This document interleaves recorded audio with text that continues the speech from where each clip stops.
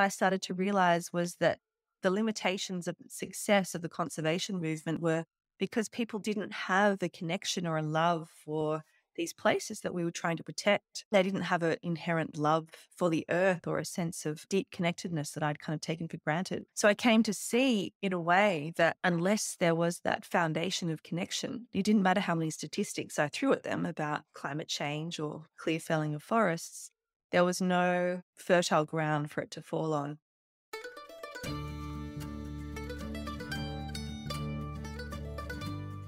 You're listening to the Good Dirt Podcast. This is a place where we dig into the nitty-gritty of sustainable living through food, fashion, and lifestyle. And we're your hosts, Mary and Emma Kingsley, the mother and daughter founder team of Lady Farmer. We're sowing seeds of slow living through our community platform, events, and online marketplace. We started this podcast as a means to share the wealth of information and quality conversations that we're having in our world as we dream up and deliver ways for each of us to live into the new paradigm, one that is regenerative, balanced, and whole. We want to put the microphone in front of the voices that need to be heard the most right now, the farmers, the dreamers, the designers, and the doers. So come cultivate a better world with us. We're so glad you're here. Now, let's dig in.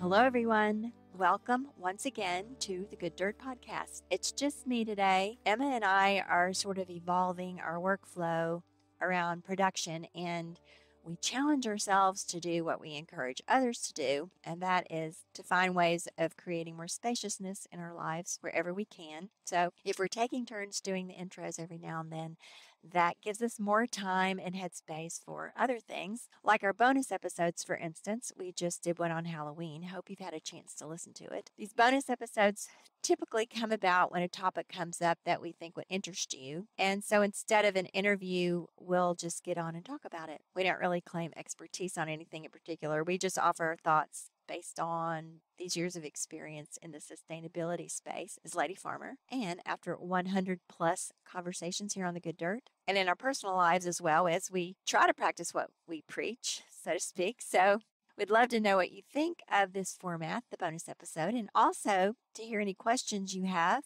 or ideas about topics you'd like to hear us discuss, or really any comment or feedback at all. And a really convenient way to chime in is to call and leave us a voicemail on our dedicated podcast phone line. That number to call is 443-459-1950. And we'll also put that in the show notes below so you can see it.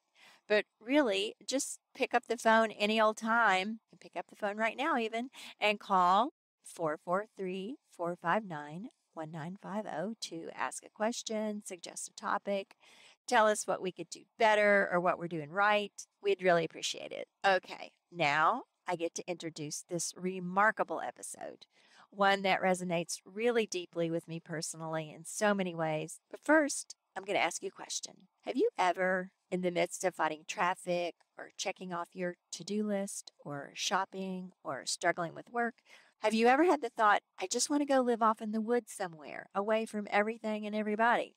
I'll admit here that I have, but as with most of you that can admit this, I imagine it never goes any further than a brief thought, because let's just say this thing we call real life gets in the way of taking that any further. Well, today's guest actually did it. And not in spite of real life, but actually more in pursuit of it. And if that has you curious, you'll really want to stick around for this amazing interview with Claire Dunn. Claire is a writer, speaker, barefoot explorer, rewilding facilitator, and founder of Nature's Apprentice, which is a platform for education and guidance in rewilding our souls and the planet. For the last 15 years, Claire has been facilitating individuals to dive deeply into the mysteries of nature and psyche through the pathways of deep nature connection, ancestral earth skills, deep ecology, eco-psychology, soul-centric nature-based practice, village building, dance, ceremony, and contemporary wilderness rites of passage. Claire is the author of the memoir, My Year Without Matches, which tells the story of her year living in the wild, and the recently released memoir, Rewilding the Urban Soul, exploring how we might embody wild consciousness even while living in the setting of a city. I personally found so much of this conversation moving and so relevant when I asked Claire what she sees as the common thread in people who are coming to her for guidance in this journey. She responded that in most people, it's a sense of longing, of knowing that there's something out there that they're seeking, a connectivity to themselves and their communities and the wilder world.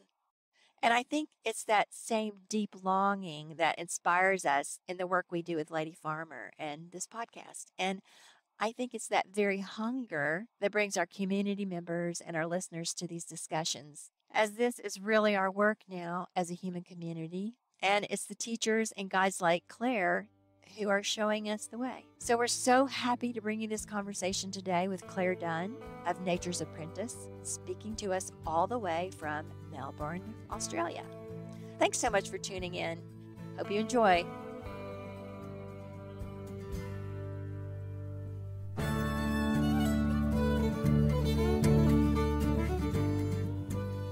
My name's Claire, and I'm here chatting about my work in deep nature connection and nature-based, soul-centric human development. And I'm the founder of my business, Nature's Apprentice, which connects people in a more deeply way to themselves, to the more than human world, and to community. And I've been running this business and offering rewilding and deep nature connection practices for about 10 years now. And this comes on the back of my own exploration into the relationship between humans and nature and how we might live in a more original, animistic, deeply respectful and enlivening way with our world and its wholeness. And there's so much more I could say about what I do and how I came to be doing it, but I'm looking forward to this conversation. I'm so excited to be chatting. I've heard the term rewilding. I think I understand what that is, but can you tell us what you mean by rewilding? So rewilding originally was a conservation biology strategy, which talked about and enacted top order predators coming back onto the landscape and kind of looking at the landscape in a more holistic way rather than humans inside and nature outside. So rewilding has also been coined as a new human movement, which really speaks to the need to reclaim our roots, our ancestral roots, in terms of what are the centerpieces or the foundational pieces of our thriving that we have lost or forgotten in this modern Western culture. So it questions everything from our food to our footwear, how we live, where we put our attention, certainly our relationship with the elements in our life support systems and the more than human world. And it really this movement seeks to find ways to reconnect with some of those ancestral life ways, everything from earth skills to growing our own food, understanding edibles and medicinals, but also a kind of a wild mind, cultivation of a wild mind, a way of being that is generative and connected to more than the human dominated landscape. So it's quite broad and people are using it in all sorts of different ways. I think it's such a great evocative word. Just the word itself is quite stirring for me. Definitely. I love it. I love that word. A kind of a wild mind holds different aspects to it, but one of them is certainly, I'm sitting here and I'm looking at the computer screen and I'm engaging with YouTube, but is that all that I'm capable of? Or am I also aware of, well, certainly the weather outside, the changing light? Am I aware of what birds are moving through the landscape? Am I aware of the nuances of how my body is here? And it's a sense of extending our rings of awareness, our tendrils of awareness outside the human-dominated conversation. So there's a sense of ecological literacy or curiosity. For me, a wild mind really speaks to a curiosity to what else is happening outside this human conversation I'm having with my laptop or with my housemate. It's looking outside the four walls and knowing that part of our human wholeness is deeply connected to the myriad of life forms around us, that we really can't live our potential or our creative potential without a larger conversation with the world around us. In a very simple way, it's bringing in and including in these myriad of life forms, the elements, changing weather patterns, and having a sense of how these cycles really affect our human-dominated conversation. So where is the moon right now? Where is it in its lunar cycle? Just these simple awarenesses that take us beyond this very compelling human existence that we're living. That's wonderful. Have you read Ishmael? A long time ago. Yeah. We just read it in our book club. Oh, great. And it's reminding what you just said reminded me of Ishmael. Let's go back about, in your background, your childhood, your early experiences. What are some of the factors, or perhaps even an aha moment, what it would be, that led you in the direction of this work you're doing? Well, I was lucky enough to grow up on a farm. Yeah, growing up on a river. I always seem to live on rivers, which is not by design, but it somehow suits me. Growing up, in the era before, we only had 2 channels of TV and there wasn't any screen time at all. There was no computers or devices in the house apart from this one fuzzy TV between 5 kids. So really we were part of what Richard Louv would call the last child in the woods, that generation that still grew up close to nature and playing in the bamboo and with my tracking set, tracking for bear and elephants down by the river. So I feel like I was given a pretty amazing dose of vitamin N nature time when I was a kid, which set me up well. And when I left home and went to university in Sydney to study writing and communications, what I actually discovered was this environmental movement, which was completely alluring and completely new and exciting to me at the time. And it was an aha moment in a different kind of way when I actually realized as an adult that we are destroying the very life support systems upon which we rely. And there was a moment where I actually felt it in my body as some tragic awakening, this truth of the ecological crisis, of the perils of our times. And so from then on, I became a dedicated, committed conservationist and worked for many years in lots of different conservation organizations. And then towards the end of my 20s, I started to, there was an external and an internal pull going on. Externally, what I started to realize was that the limitations of success of the conservation movement were because people didn't have a connection or a love for these places that we were trying to protect. They didn't have an inherent love for the earth or a sense of deep connectedness that I'd kind of taken for granted. So I came to see, in a way, that unless there was that foundation of connection, it didn't matter how many statistics I threw at them about climate change or clear felling of forests, there was no fertile ground for it to fall on. And the other thing that started happening was a really strong internal pull towards more of like the mysteries of nature and psyche. So a pull towards spending lots of time alone in nature, learning about nature, like reconnecting myself back into that animate force of life, the animate world. And this is also another aha moment came when I attended my first earth skills course in primitive skills and nature observation and awareness. And something in me just woke up in a really profound way and just kind of grabbed hold of me and said, you must follow this thread. There's something here for you that is so compelling. And so that started me on the path that I'm now on, which was going deeper into eco-psychology and the human nature relationship, which took me into my year that I spent in the woods practicing wilderness survival skills and deep nature connection. And from there has flowed all of my work, all the work that I am now so passionate about, how to reconnect people with a sense of themselves as part of this web of life and really coming home to a deep love for the earth, deep love for the planet. So many aha moments along the way, but I really feel like it was as much a movement of my own development that propelled me into this direction as much as an understanding of what the world needed in this time. So cool. I must say, my mom and I went to primitive skills. We call them gatherings here. A few years ago. We did not know what we were walking into. A friend of mine knew the person putting it on, and I do camps and work with kids. And so they just hired me to help with the childcare, and then my mom came to help. Mhm. And we got there and we were like, whoa, what is this? And had a similar experience. Like, this is just the coolest thing. Mm. And also, I can tell you, Mary Kingsley is just turning green over your year in nature. This is like her Yes. dream life. She's like, loves this. So, I'm really fascinated about what you're saying, because what you're talking about with working for the conservation organizations and talking to people about caring for the environment and caring for the earth. And the thing that I perceive going on there is when we do that, we're like presenting things with this duality. We're just driving the wedge even more, like there's us and there's nature, and we need to take care of nature. Do you know what I mean? And what you're describing is sort of a personal next level thing of experiencing the oneness and the immersion. I want to hear so much. I want to hear about, did you go to some program that was going on, or is it something you did yourself? You invented yourself? Like, I'm just going to go out and immerse myself. Do you see what I'm saying? How we walk around talking about protecting the environment as if it's this separate thing from us. Yeah, the idea was planted when I went over to the United States actually and studied at Tom Brown Jr.'s tracker school Oh, the guy in New Jersey. in New Jersey. So I spent a couple summers over there studying with him, and they have a caretaker program where it gives people the opportunity to dive deeply into all the skills that they've been learning and live on the land in primitive shelters, etc.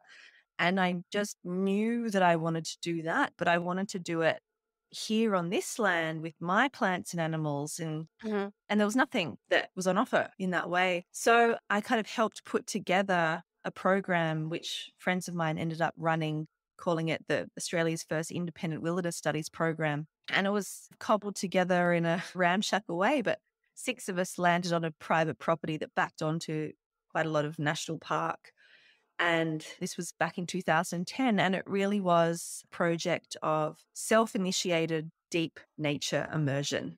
There weren't many rules, just a sense of bring as little as you can and make the experience what you will. There was guest facilitators that would come in and teach us various skills. But for me, I was intent on turning my attention towards nature. I didn't really want to engage in human conversation very much. I wasn't particularly interested in human relationships. I was completely compelled to put my attention on the changing face of the bush and the changing face of my own internal landscape when I really immersed myself for 4 full seasons. So that's what I did. I made commitments. We all made our shelters by hand from just materials found in the forest. And I made a commitment to only lighting fires by rubbing sticks together. And pretty much my job description was the sacred order of survival: shelter, water, fire, and food. And my days were spent in a combination of introspection and journaling and taking care of my survival needs, and also a lot of wandering time, a lot of observation and wandering time, and just really steeping myself in the symphony of the forest and taking acute observation of what was moving around me and how it affected me. It was incredibly rich, powerful experience, which I just feel like such a privilege to have been able to do and then write about. So there were other people out there with you, but you sort of chose not to interact very much, it sounds like. Yeah, the beginning stages of setting up our shelters and settling in was much more communal. But once I had my shelter built and I could move into it, I rarely shared a meal with anyone else. I really wanted to be alone. I just was in that really an initiatory phase of life, which called for a lot of solitude, and it called for a kind of a fierceness to ensure that I was getting what I wanted, which was that really deep immersion time in nature. I just was not interested in the human conversation at all. okay, I have so many questions. Okay, first of all, was this stressful? Was it full survival mode, really, is what it is? And we use the term survival mode is like totally frenetic, right? And I'm wondering what that experience was like. Because really, we talk about slow living on this podcast, and it does not get much slower than what you just described. So I'm interested in like the stress level. Well, it wasn't full survival mode because we were living on land that it couldn't support us just living primitively for a whole year in terms of food resources. because Okay. most of the land in Australia, it's been significantly changed since Indigenous caretakership. So we had oats and lentils and dried Okay. food to fall back on.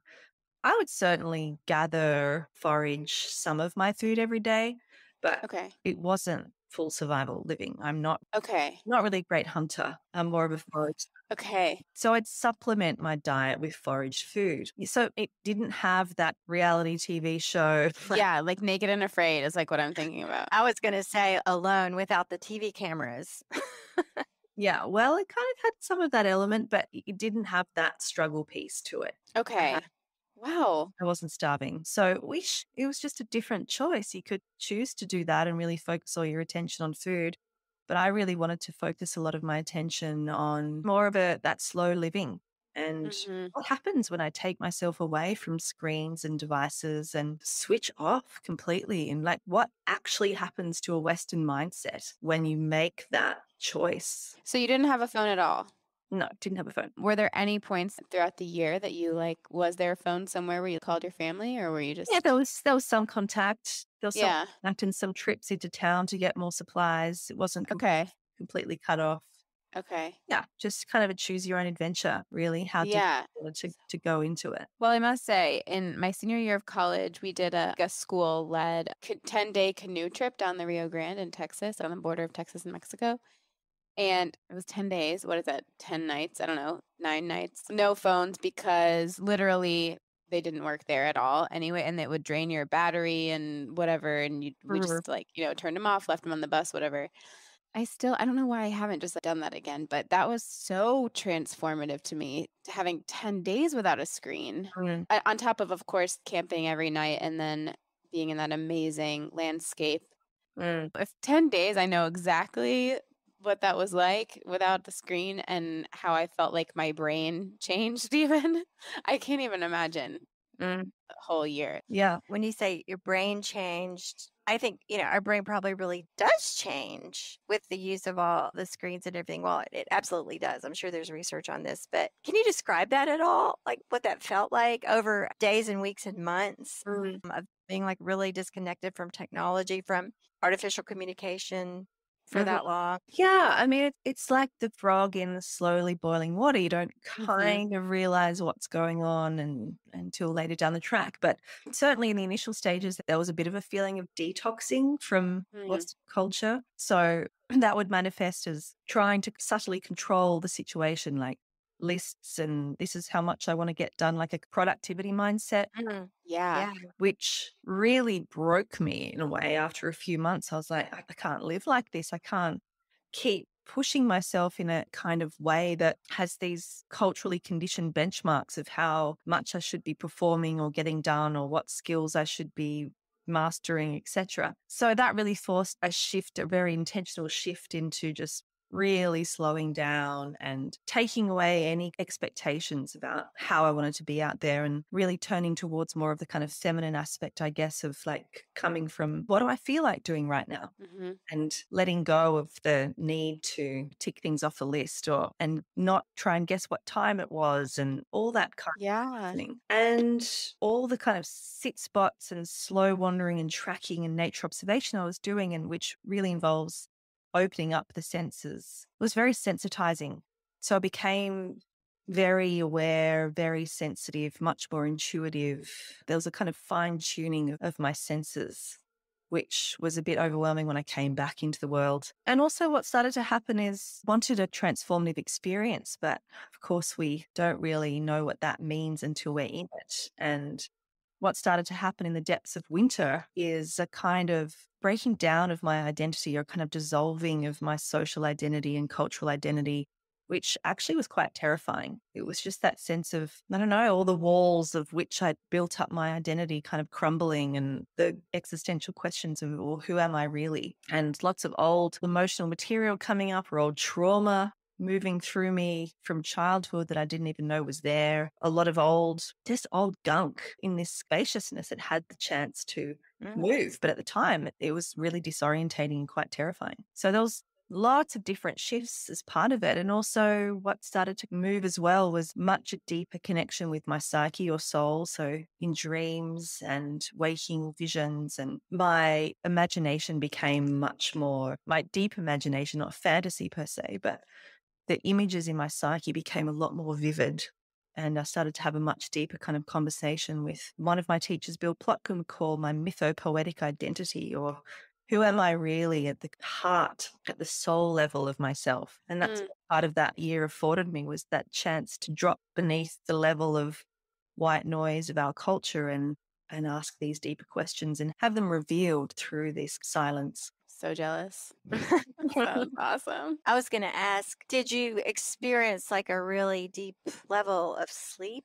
And you mentioned the dreaming, but did you feel your body's natural cycles really kick in more? Definitely. Yeah. I'm not a great sleeper in general, especially when I'm in the city. But out there, it was long, deep sleeps and very much in rhythm with the moon and in rhythm with the seasons. So at this time of year, winter solstice for me, it was long, long sleeps and full of dreams. And I would write my dreams down and start working with my dreams, and certainly up at first light. And that's the time I loved getting up anyway and wandering, listening, doing a sit spot, lighting a fire. Just the first few hours of the morning were really sacred time for me, when I'd really tune in, deeply listen. Did you ever have a sense of like nothing to do? You talk about your to-do list, and then when you began to shed that, did you have a feeling like, gosh, I have nothing to do? I was actually really scared of being bored at the start of the year. That was one of my main fears, that and things like not having a couch and not having a hot shower. But that was really not something that I wasn't bored. I was just so full of, I guess, allurement is the word for the whole experience. And the skills that I wanted to keep learning, just they're endless. There's lifetimes of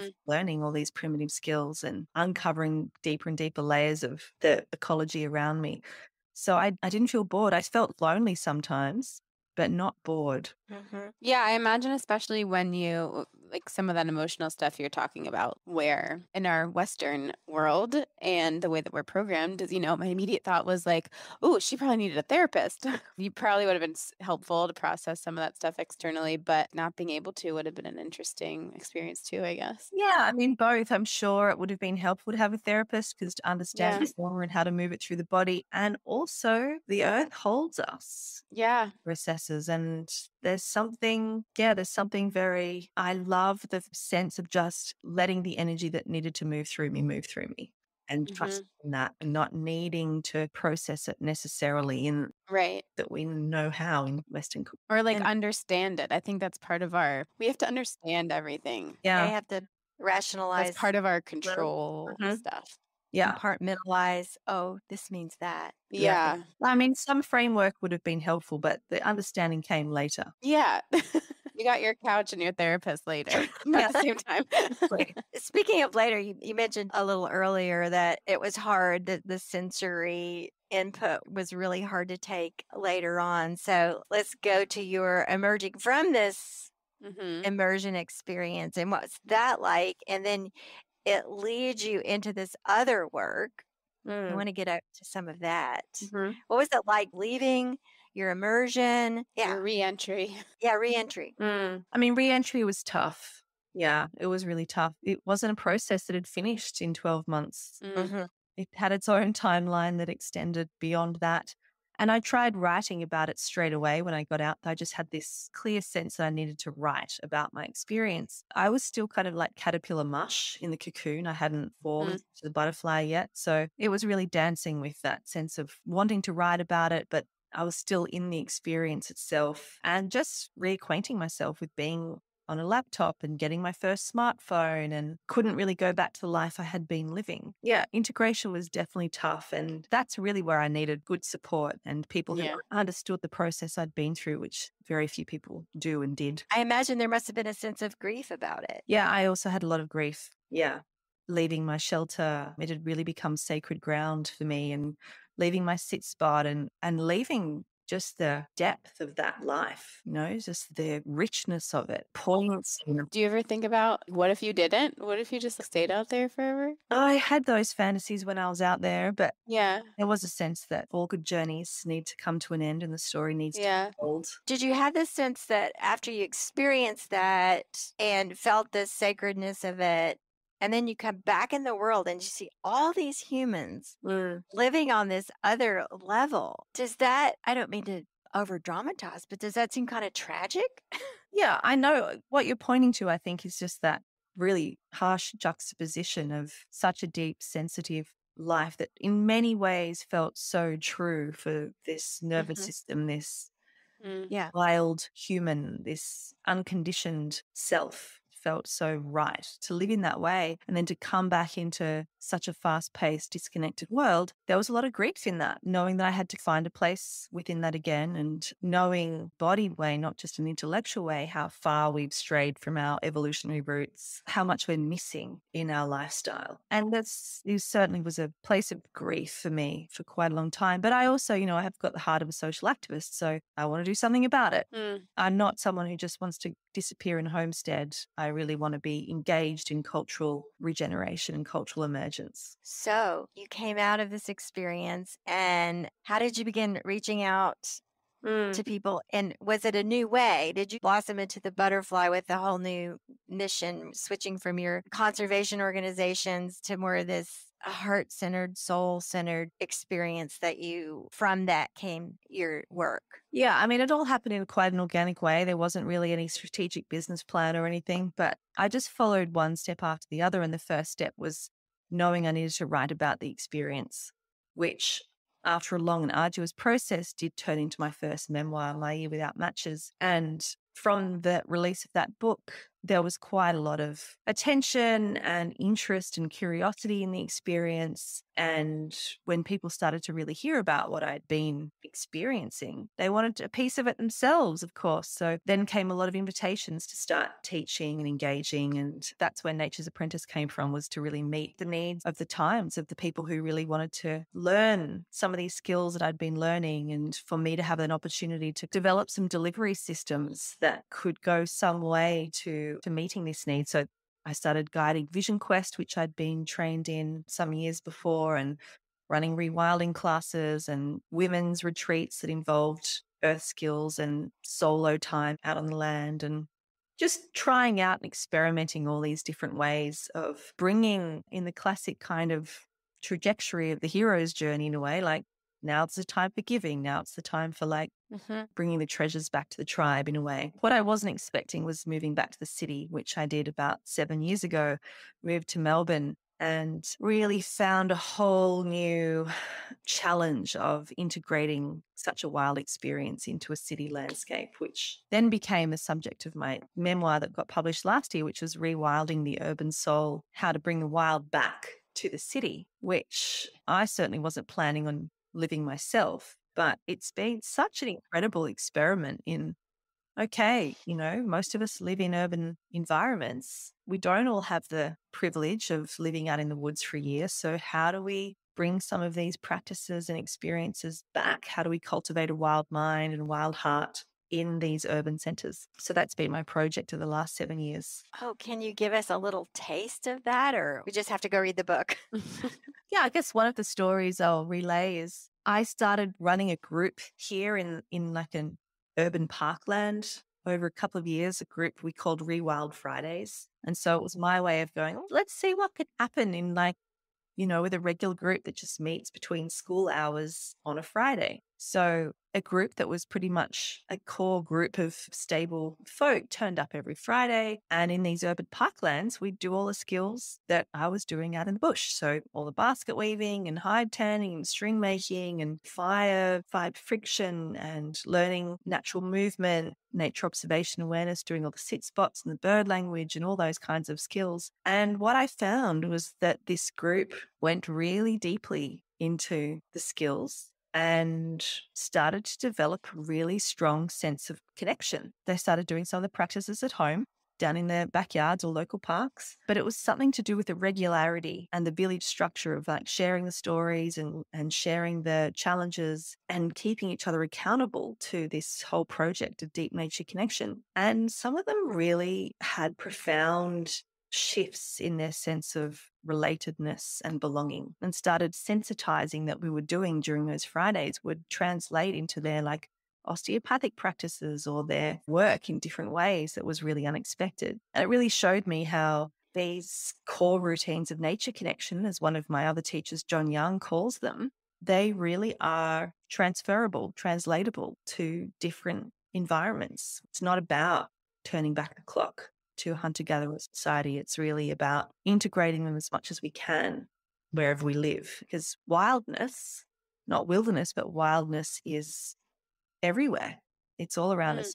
Weeds, edible weeds coming through the cracks in the pavement. It's the changing weather patterns. It's birds that are always telling us something. And it's just how much we choose to tune into that. Gosh, that's such an important message because, and I think perhaps the average person listens to something like this and feels like it's completely inaccessible or it doesn't apply to them, or they're too far down the rabbit hole of 21st century urban existence. But just to know that it is everywhere. It's ubiquitous. We can't escape nature, actually. Can't escape the oxygen and the soil or the ground we're walking on and trees, and we can't escape needing to eat, all those things. But we don't think about that. We think about connecting with nature means going for a walk in the woods or whatever. So I'm curious to know that in your work, and you just described that story, but when people come to you, they come to your workshops, they come to your classes and weekends and these things. What are the common threads you see in people that come to you? Yeah, I mean, there are definitely common threads. And most people who come have a sense of longing. And longing is a really powerful currency because it draws you closer to what you're longing for. But it's got this quality of knowing that there's something out there that you're seeking. And that longing is generally around belonging. It's a longing for belonging. And that's on multiple levels. It's belonging to community. It's belonging to something larger than themselves, to some sense of connectivity with the wider world, the wilder world. And so they're seeking more aliveness. They're seeking a sense of self-reliance or some more original way of being on the land, and knowing that there's an emptiness involved in just being a consumer in consumer culture. So there's a hunger in them to be able to engage with the land and engage with the community in a much more visceral, real, raw way. And that makes it really easy for me to respond to, because when people come with that kind of longing, then I can really meet them there because I resonate with it and understand it. And it's an ongoing hunger in myself for finding more and more ways for deeper connectivity. What is a vision quest? Vision quest, well, it's a kind of pan-cultural ceremony. It's most well known in Native American culture, but it also exists in lots of other cultures around the world. And it's essentially a period of solo fasting out on the land in a kind of ceremonial container. That's the kind of bare bones of what it really is. It's usually part of some kind of rite of passage or initiatory period of life. And it's a ceremony that seeks healing, seeks clarity, seeks spiritual growth. It's a kind of humbling of oneself in the eyes of the creator spirit, or the great mystery. It's like a strong gesture that you can make out there on the land to come into greater connection with yourself and your path. And it's, very powerful, very simple, but very powerful practice that I've found. And that's part of your workshop offering, right? Yeah, we like to run a couple of vision quests a year. And one of my favorite times of the year is guiding people on such a sacred journey. And how long is it? Over a weekend or a week? It's usually an 11-day program, of which 4 days and 4 nights is spent out on the land in prayer, in solo fast. Wow. Yeah. And fasting, you mean no food? No food, but water, drinking water. Okay. Do you have to train for that? What is that like, not eating for 4 days? Or you can just do it? We do certainly recommend in the preparation phase, the months leading up to it, some practice of fasts and 24-hour fasts and simplifying and purifying the diet. So there's more of an easeful entry, not spending the whole time detoxing. Right. So fascinating. I want to ask you a question, considering, what we're facing now as humans on this planet.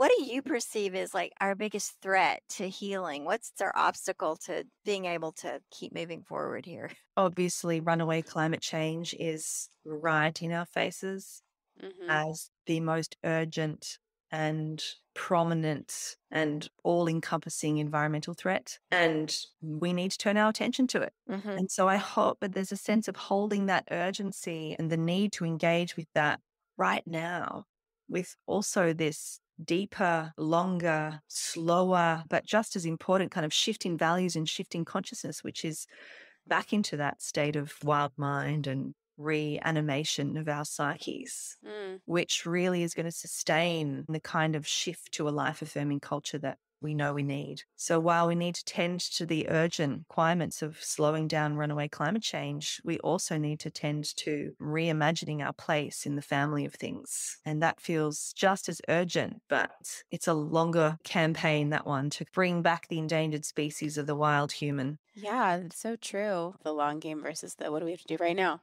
Yeah, and tending to both, really bringing Yeah. both into the work that we're doing is what I'm inquiring into at the moment, how to tend to both. I wanted to plant that phrase in my brain, reimagining our place in the, what did you say? I think I said the family of things. Family of things. Reimagining our place in the family of things. Yes. That's cool. amazing. Yeah. And what brings you hope in all of it? I like to borrow Joanna Macy's phrase, active hope. Joanna Macy, the incredible activist over there in California. She talks about active hope being not wishful thinking, but the hope that comes from purely engaging with what we know is life affirming.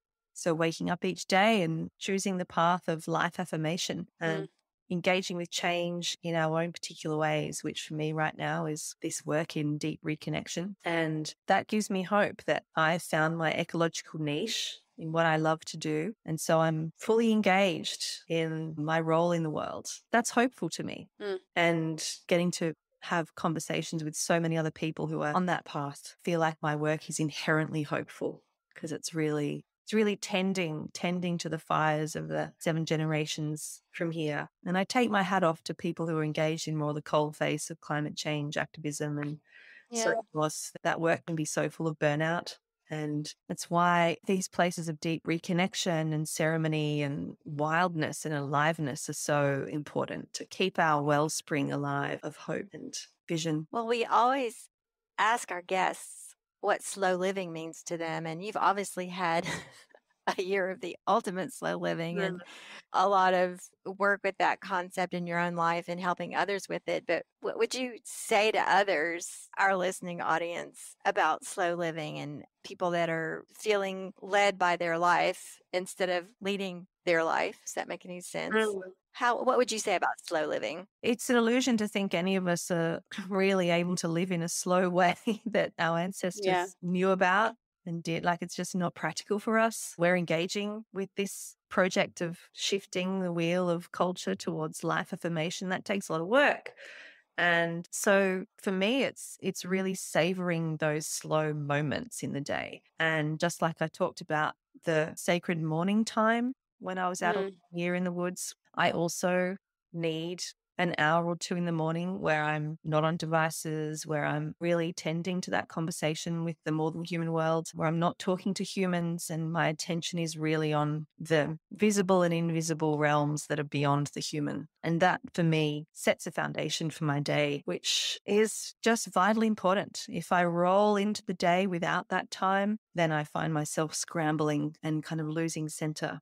So it's really savoring those moments. And usually for me, it's, bookends of the day, the kind of dawn and dusk, where that time's really important. What about the good dirt? What does the good dirt mean to you? Well, it's interesting because Tom Brown Jr., who I studied with, the tracker, he had this phrase, dirt time. And he would say it a lot, it's like it's all about dirt time, which is really, it's the grist of learning the skills. So when I hear about the Good Dirt podcast, I just think of dirt time. It's not the talking about it, it's the doing of it. The doing it and the messing up and the I love that. That's so cool. My whole life feels like dirt time. That's awesome. Claire, this has been such a joy. It's been so lovely chatting with you. Is there anything else that you want to leave us with today, or especially let us know and let listeners know? You've mentioned your book titles a couple of times, but where else they can find you and follow you? And Yeah, well, check out my website, naturesapprentice.com.au, and there's opportunities there to engage and keep in contact. And I'd love to hear some of the stories of listeners and how this has resonated. So that's a great way to find me. you guys, after you listen to this, you can call our voicemail number. It's in our show notes. You can tell us what you think of this episode and tell Claire your story, and then we'll be able to play it back to her. And your books are Rewilding the Urban Soul and My Year Without Matches. Okay. very cool. Thank you so much. This My was a pleasure. fascinating, wonderful conversation. Really appreciate your time, and we'll be in touch about when it's coming out and all those things. Wonderful. Yeah, thanks very much for the invitation, and pleasure to chat to you both. Okay, Claire, well, enjoy the rest of your day. Thank you so much. You too. Bye. Bye-bye. Bye-bye.